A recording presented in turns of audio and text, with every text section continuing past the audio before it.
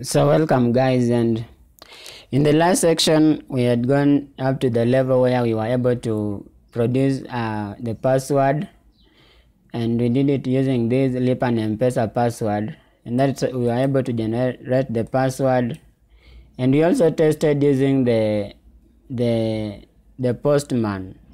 So we set up a route for that in the api.php file, which is this one. And then we were able to generate. So if we hit send, it returns the password.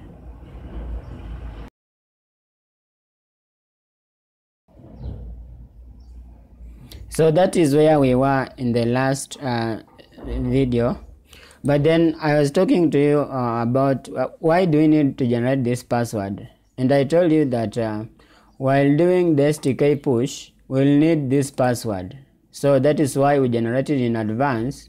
And then when doing the STK push, we'll just use this method and it will be generating that password in the STK push method, right?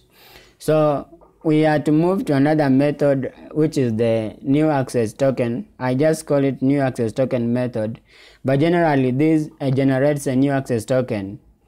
So we need this access token for us to also do the STK push. We have to include this token in the header, HTTP headers, for us to generate this, for us to do the STK push successfully.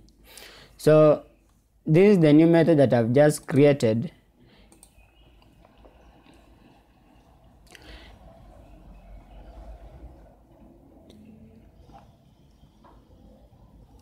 I am going to paste the code and I'll be explaining line by line, and I know that you're going to understand very well, just to save on time. Well, so let's begin with the first line. The first line, I've set the variable called consumer key. Where do we get it? Well, the second line, I've set a variable called consumer secret. Where do we get it? But I think you remember the first time we went to Safaricom Developers Portal and we created a new app, right? So it is from that app that we are going to get this consumer key and consumer secret. So why do we need consumer key and consumer secret? We need the consumer key and consumer secret because of generating the credentials. This credential is a base64 encoded string that is sent for us to get back the token. Okay, so it is sent together with this URL for us to get back the token. So I'm just going to show you, I'm just going back to the developers portal so that I can show you where to get this consumer key and the consumer secret. So every time you create a new application in if you log into your developers portal, you go to my apps.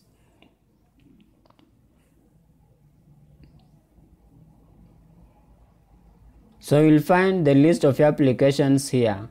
So I only have one application and this is for this purpose, right? So I just click on C2B test application, and here I have my consumer key and my consumer secret.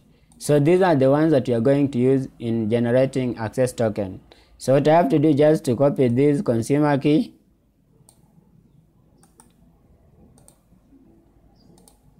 and paste it here.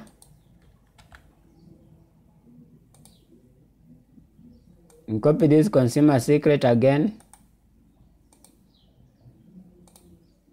and paste it here. So we have our consumer key and consumer secret variables populated. Now, why do we need this? We need them to generate a base64 encoded string that we are going to send together while doing this post request to Safaricom to send us back the access token. So the URL is this one, and I told you that this URL you can get in the documentations, but if it is test, it's on the sandbox, so we are using sandbox here. So if it were live, it would have been API, but now we are using sandbox here because we are just testing. It's not application that's going, it's not an application that will go live. We are just testing. It is still in the testing stage. That is why we are using sandbox.safaricom.co.ke. So this the URL is given by Safaricom, and we have the base65 encoded string, of which I'm calling credentials. But you can call it anything. Remember, this is a variable. You can call it anything, but I'm calling it credentials.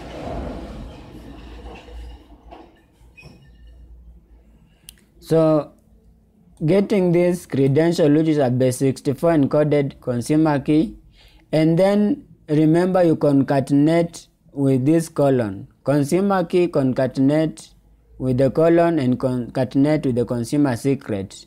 Okay? And then that you encode it. So for example, it will be like something like, let's copy this. It will be something like base 64 encode, and then that, and then colon like that, followed by the secret like that. It is something like this, right? But now the only different thing is that I've just made a variable for consumer key and consumer secret, and now I'm now concatenating this thing like that. Okay, so now we have the required credentials. We have the consumer key, we have the consumer secret, we have the credentials, and the base64 encoded consumer key, colon, then consumer secret, and then you have the URL. This URL is where we are going to send a post request. So for us to get this token, we have to send a post request to M-PESA, and we have to send to a particular URL, which is this one here. So we have the URL, and for us to send this, M-PESA requires this consumer key and consumer secret. And that is why we just rewrote this variable credential and equated it to this one, and assigned it this base64 encoded consumer key, colon, consumer secret. So we have to do what? We have to make a post request. So what you are seeing here is just a post request. We are doing a post request, but we are using curl. But you can use Gazella, you can use a nick line that will enable you to, the HTTP line that will enable you to add headers and to add also fields. Okay, so I'm going, this curl request starts from here and ends here. So this should not worry, this is just a standard way. For example, you can, in any post request, for example, if we were posting this to this string, let me just show you. Let me just copy this string. I'm just copying that. I'm going back to Postman, and I'll just add another tab and paste that. So let's say that you are doing a post request there. I can just hit on send. I know it's not going to read, it's returning one, but for me to get this code, I just click on code here, and you go to PHP, and you get the same thing. You see, it is just like the same thing there, initializing curl and then adding parameters like that. So that is how you can maybe get that code easily. You can just take those parameters, put them on Postman and send, and you'll get them. So you can look at Postman in case you are not familiar with it. So the first thing, we are initializing the curl library. After initializing, the second line, we are setting the URL. So we are telling it that this request, it is going to be sent to this URL. And remember, this URL is this one here. Okay.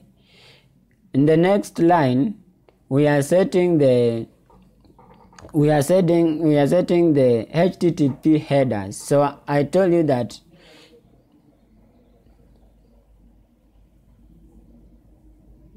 when sending a request to Safaricom or M-PESA to get back the token, M-PESA requires HTTP header for it to verify if this really came from it or not. So that is why we are setting the HTTP headers here, and we are first setting the authorization to basic, and then we have this space here, but then we are concatenating with this. You remember this code base 64 encoded string here, which we call credentials. So we are concatenating with that. And then another one we are setting is content type. We are setting to application stock JSON. So you have to do this. You have to set the content type to application stock JSON, and then you have to include this, because this authorization, because it is the one that Safaricom will first read to see if it is authentic or not. So after that, we are now setting header to false. Okay, now this is HTTP header. Okay. Well, now this line here, we have HTTP verify PR. We are setting it to false. These are just parameters that you usually set in while doing the CAR request. And then you have this return transfer true. So we are setting it to true so that it will return back the response. So you are setting this to true so that it can return back the response after sending the request. Okay, and then call response, we are now executing this. Okay, we are now executing this request. And now it is like now we are sending that request to Safaricom. It is now like we are sending this post request to this URL here. Okay, and then after executing that, it will return back the response, and that response is the one that we are now calling access token, and we are now decoding the response. That is decoding the call response, which is this one, and then after that we are closing now the call. We are now closing the call library. We are now closing that request. So after that, you remember access token, we decoded it here. It is a JSON object, and now from that object we are getting the access token that is in there, one of the parameters in that object here, one of the keys. So we are now returning the value of that key called access token here. So this is going to, if this goes on successfully, it's going to return that token. So this is how we are returning that token. It's going to return that token. So for us to test that, of course, we have to set up another route that we are going to now send. We are now going to receive back the response, and we are going to test using the Postman. So let's do it. So just save that. I'll go to the API, and remember we set this up just to test for the password. Actually, the password is not, you don't send request to M-PESA, but we are just testing. But to generate the access key and access token, we have to send a post request. So you change the method from get to post, and then where are we posting? Where are we? We are getting back that. So, but then we are just set M-PESA new access token. Like you can set any route you want, but this route is going. That is where you are going to send, and then you get back the access token. So M-PESA controller, and then the method is new access token, like that. You have to verify the method, so you have to remove one S here. So we have set up now the route. Now we are going to do that to send that request. We are now going to copy this.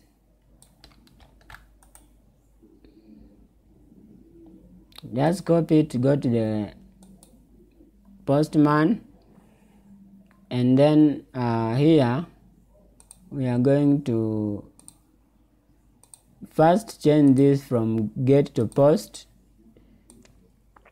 and let's just paste there like that.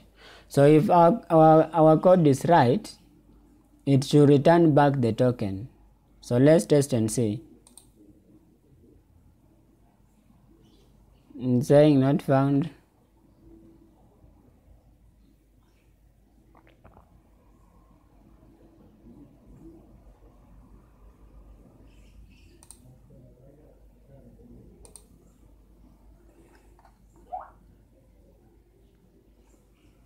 So let's that route is not found. I don't know why. Let's look at it first. M-PESA new access. Okay, it is. Let me try to copy it again.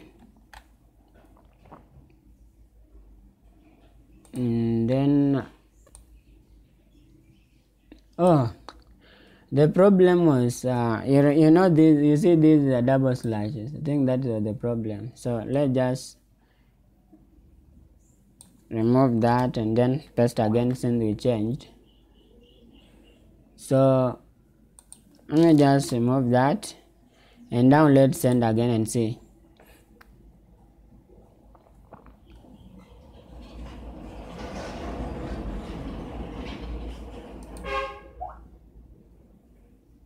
So let's send again. I don't know why this route is not found.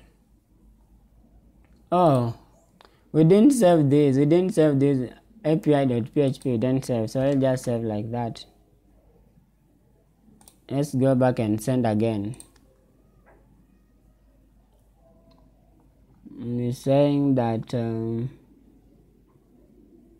new access token does not exist. I don't know how we named it. So let's go back to the controller and check. Let's just copy this as it is and go back to the API and paste it.